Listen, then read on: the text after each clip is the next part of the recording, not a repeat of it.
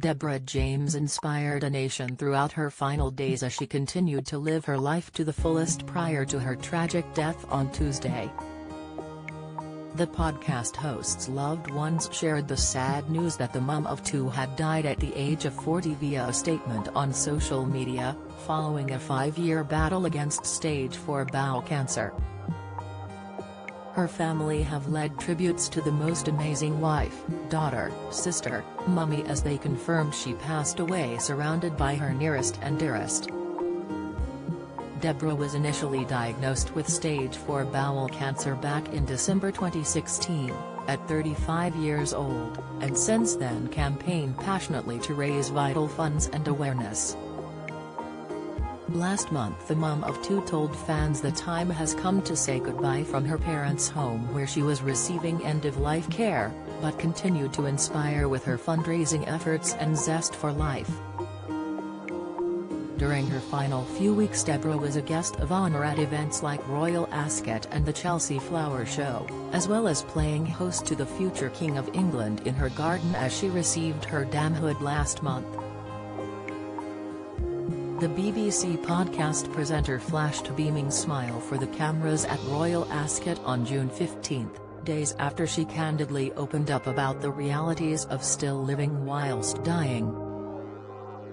The late star looked chic and stylish at Ascot Racecourse in a polka-dot mini dress and eye-catching oversized hat, as she attended the annual event with family, accessorizing with some statement white shoes, complete with gold detailing, and a matching white clutch bag.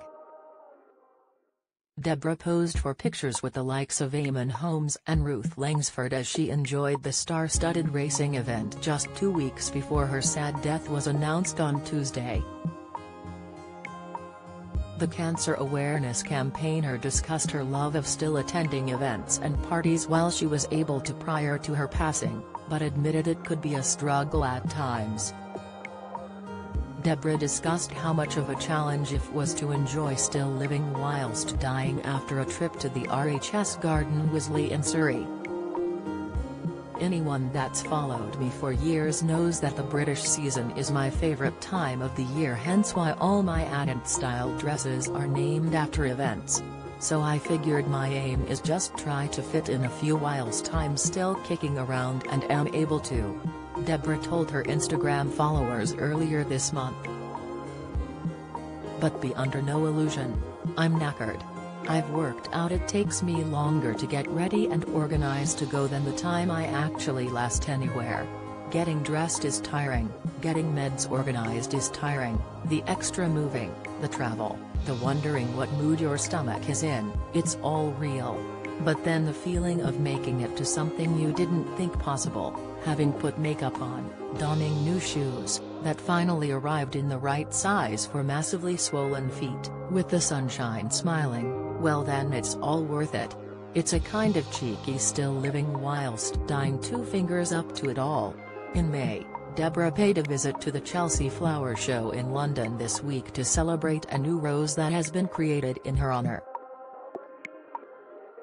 The later star was honoured by the Harkness Rose Company, who created a special rose, with proceeds of sales of the rose going to charity. "Flowers are a reminder of our future," she said while viewing the roses at Chelsea Flower Show. "We plant the seed not knowing what we might see grow. Being around nature gives us a lift, and it is a reminder that life continues to blossom, even in some of the hardest places, and brings a smile to all of our faces, even in the hardest of times, particularly mine." Deborah was captured on camera by the BBC arriving at the flower show, where she could be heard exclaiming "This is amazing" as she arrived to see the rose.